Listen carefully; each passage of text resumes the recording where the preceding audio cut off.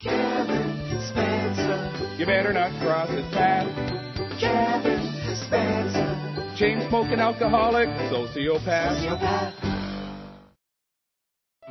Kevin was 9 years old and had started his summer holidays 2 weeks before the other kids in the neighborhood because he went to a special school for problem children and because he decided to play hooky and threatened to off his teacher if he squealed on him. Kevin liked to stand around on the street corner and watch the other kids go to their school.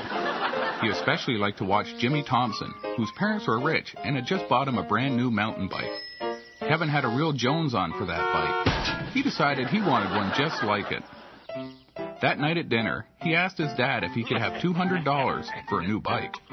His dad laughed and said if he had that kind of scratch, he wouldn't have sold Kevin's old bike for smokes and lottery tickets. Kevin's mom laughed so hard that her Ryan coat came out her nose.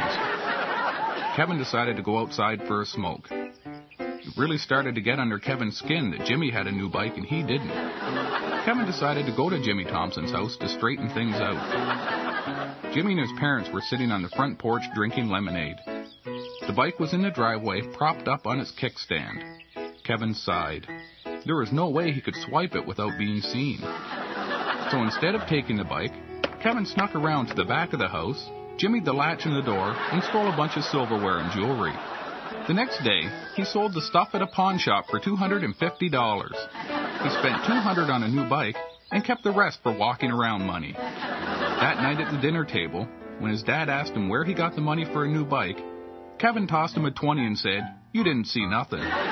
Years later, the psychiatrist that worked at the maximum security prison where Kevin was serving his life sentence said that was one of the pivotal moments where a lack of a proper father figure in his life led to Kevin becoming an untreatable sociopath.